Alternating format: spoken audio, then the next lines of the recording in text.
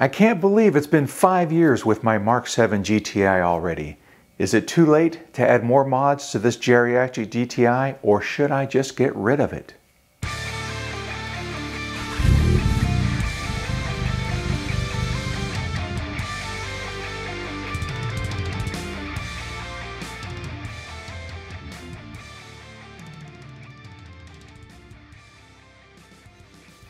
According to some, I'm way overdue for ditching this car. I had plenty of comments on my 3-year video saying that 93,000 miles was too much and that I should get rid of it while I still could. Of course, I didn't listen. The car now has over 143,000 miles. So what's next?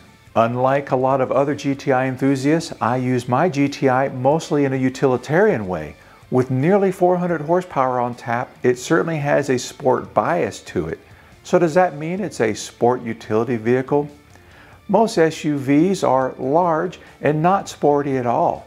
Compact utility vehicles, or CUVs, are a little smaller, often gutless, and similarly unsporty. Perhaps my GTI is a micro SUV, if you define that term by the words and not the fashion statement that they represent in sales circles. You may recall that I coined the term Microlander back when I was considering some camping. Microlander is basically my variation of the term Overlander, which is a form of adventure that has seen a rise in popularity over the past several years.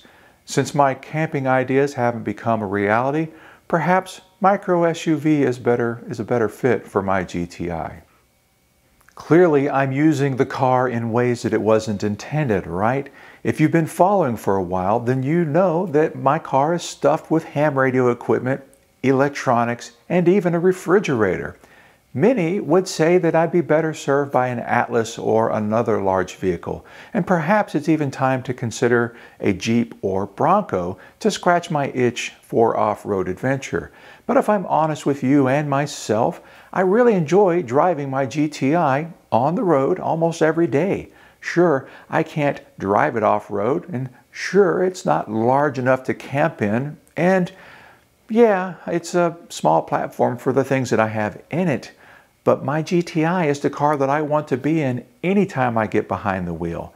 In fact, I'm currently on a road trip, and we drove my wife's Mark 6 Jetta SE, and it's totally gutless at 150 horsepower, and it handles like a wet sponge.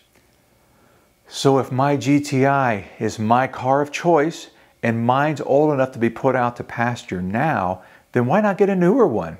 Well, to put it simply, there's nothing wrong with my car. That's not to say it hasn't had its faults or that it won't fall apart soon, but the car is currently perfect. On top of that, I don't want to undo all of the work that I've done to this car just so that I can sell it only to reinstall everything into a newer car.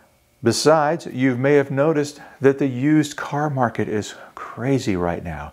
Sure, I could get top dollar for my car, considering its age and mileage, but then I'd have to pay top dollar for its replacement. For the money, I'd rather maintain what I have. I've always been one to keep my cars for the long haul. I kept my first new car, a 1998 Nissan Sentra, for 11 years, and we kept my wife's 2003 Passat for 11 years as well. My 98 Jetta TDI was my daily driver for 16 years and 445,000 miles.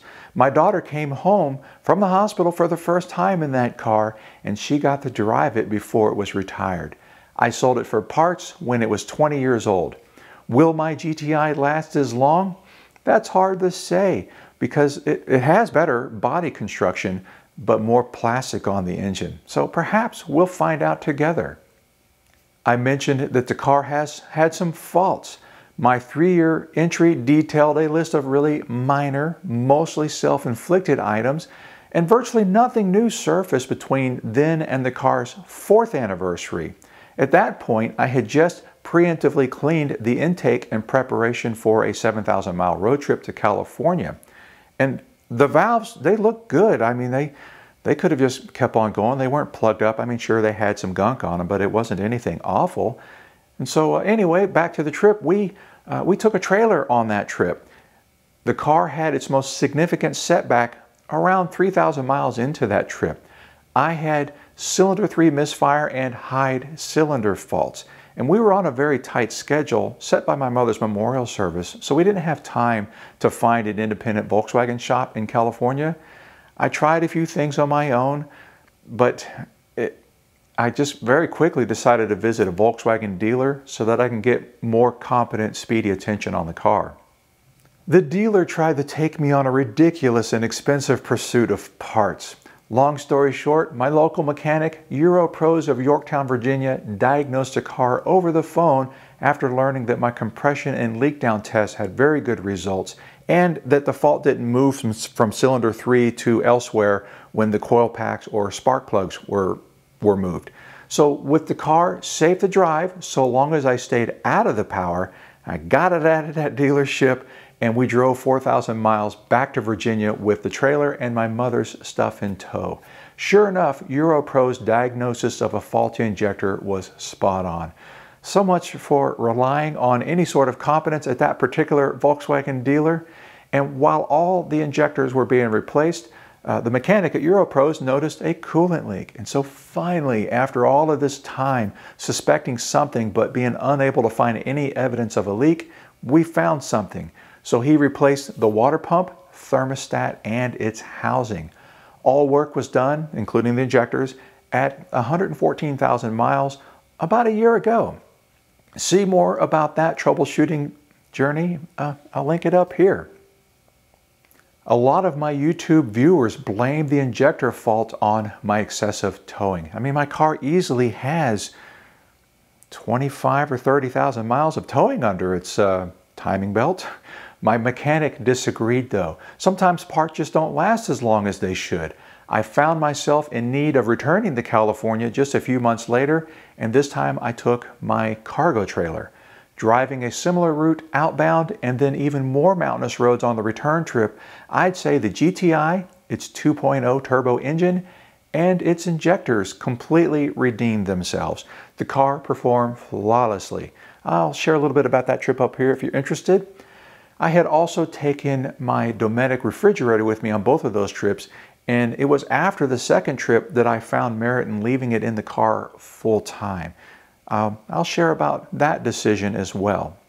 At 128,000 miles, a time at which most would not consider doing power mods, I decided it was time to replace the turbo with an IS38, and that's the standard turbo on the Golf R and the Audi S3. There's nothing wrong with my stock turbo, I just wanted to chase more power. I stayed with APR for the tune and upgraded my spark plugs to the factory parts for an Audi RS7. And the difference is fantastic. Learn more about that upgrade in a video I'll share here. And believe it or not, the car is still capable of good fuel economy. I got 42 miles to the gallon on one of my road trips, and that's hand calculated, not what's shown on the display. I also recently replaced my tires with Michelin's new Pilot Sport All-Season 4 tires for improved grip, and they're an excellent improvement over the outgoing Pilot Sport AS3 Pluses. I had those for over 40,000 miles. The only other maintenance item needed during the past year has been a new key fob battery. I had switched from the standard CR2025 to the slightly larger CR2032 and was surprised to see it last for 2 years. Now, there are some parts that I've expected to replace over the course of 140,000 miles, but in my case, they've actually lasted very well due to my driving style. My brakes, suspension, and engine mounts are all original, if you can believe that. My brakes, they might pass inspection this year. I'm due in December, but I'm going to go ahead and replace them and then get the car inspected with fresh brakes. My suspension is still working well and it doesn't have any rebound. And my mechanic actually told me that he's never removed a failed factory strut. And I find that amazing. So challenge accepted. My engine and transmission mounts are holding up well too. Even the dog bone mount. I attribute some of that to having disabled my cross differential system, also known as XDS. And I let the VAQ, it's set to max aggressive, I forget what the name is, but it's set to its most aggressive setting, and The VAQ differential does all the work now, so I have yet to experience wheel hop. Maybe I'm being too much of a grandpa when I drive the car, who knows. Given all that I've done to the car, especially this year, I'm sure you can imagine why I plan to hang on to it. While some choose to buy, mod, and sell every 2 to 3 years, I opt to mod at a slower pace and then keep my cars until they're almost worthless. That's a recipe that has worked well for me for over 30 years. Personally, I'd rather spend $5,000 to fix an older car than I like than $30,000 to replace it with something newer. Thankfully, I haven't had to make that decision, not yet anyway. Stick around and see just how well this modified geriatric GTI holds up over the long haul. Will it last or will it implode? Only time will tell. As always, I appreciate you being here and I will see you next time. Take care.